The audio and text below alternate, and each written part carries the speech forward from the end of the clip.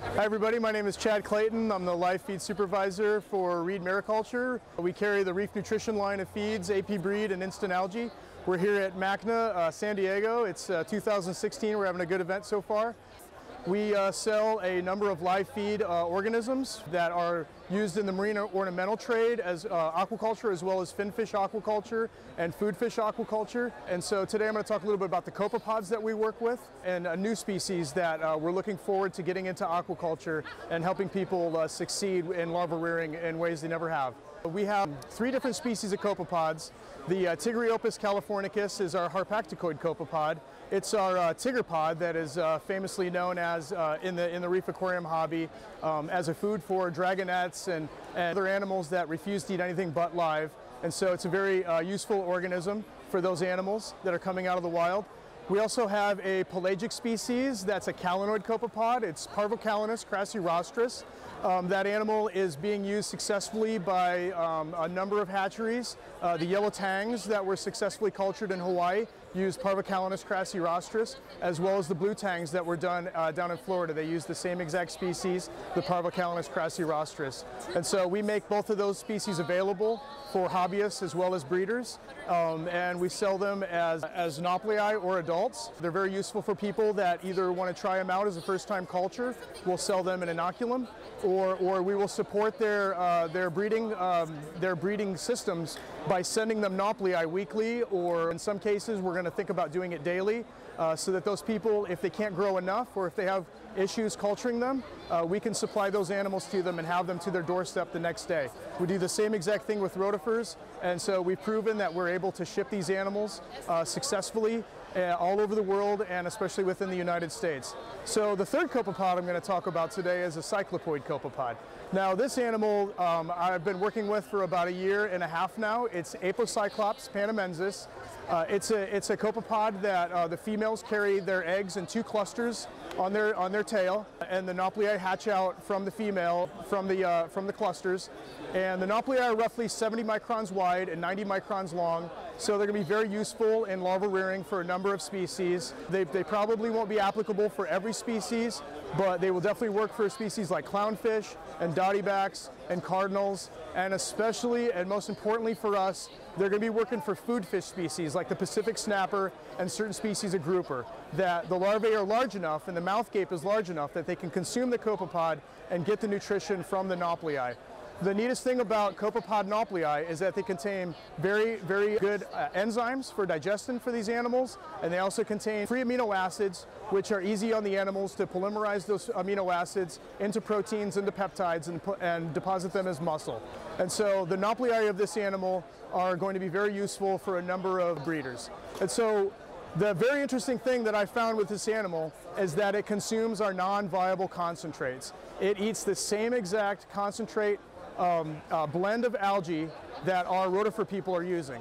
So if you're culturing rotifers and you want to try to culture this copepod, you can use the same exact feed. You don't have to buy a different kind of feed or any special feed for these animals. The other positive attribute of these animals is that they are known to consume ciliated protozoans as well as rotifers. So they keep their own cultures contamination free, which is a huge plus. They're also very hardy animals. They can handle a wide range of salinities, temperatures. They can tolerate ammonia, pH swings. So they are very durable and versatile and hardy. And so what we are working on is a way to mass produce these animals, constantly harvesting nauplii daily from large-scale recirculating systems as well as batch culture systems, and making them available to breeders. And also perfecting the protocols, perfecting the feed rates, looking for that adult density sweet spot, and continuously harvesting nauplii, and so that we can perfect these protocols and pass them on to our hatcheries and our customers that would like to culture these copepods without culturing algae, which is going to be very useful to a lot of people. So what I'm working on right now is getting these animals into 1,000-liter tanks that are on recirculating systems with all the filtration required to clean the water, the same exact filtration that anybody would have on a reef aquarium, and looking for that adult density sweet spot, and also keeping the adults young and vigorous and reproducing rapidly.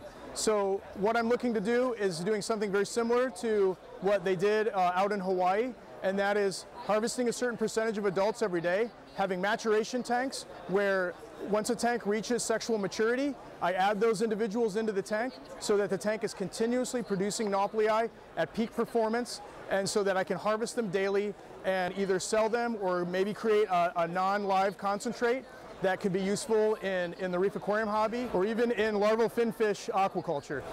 Okay, so not only do we want to help these large-scale finfish hatcheries succeed with this animal, but we want to help the smaller breeders that aren't necessarily working with a lot of fish, but are looking to feed a copepod as a first food, as a first prey item, and even maybe as a binary feed approach, feeding it alongside of a rotifer.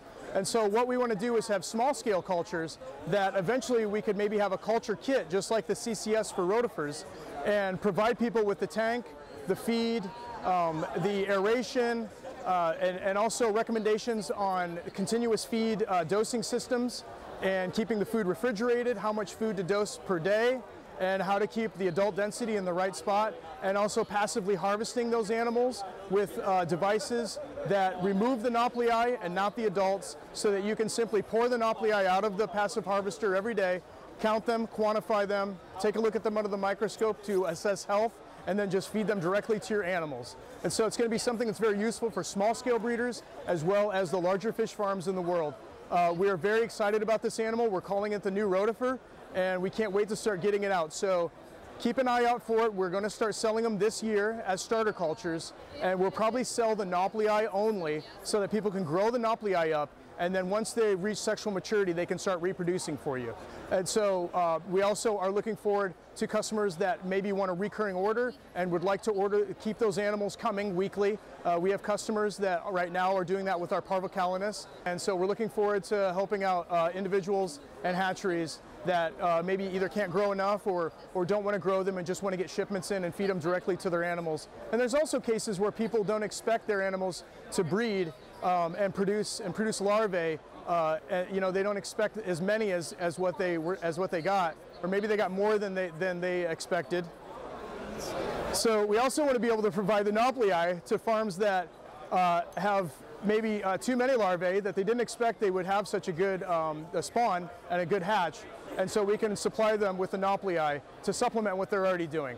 And so keep an eye out. Check us out on apbreed.com. Go to our website on reedmariculture.com. Check us out on Facebook. You can contact me. My name is Chad Clayton again. I'm the live feed supervisor. I love to talk about live feeds and breeding fish. It's what I've done. My whole career has been based in aquaculture, so it's been a really fun ride so far, and really enjoying working with the copepods. And again, we're at MACNA, San Diego, and it's been great chatting with you guys.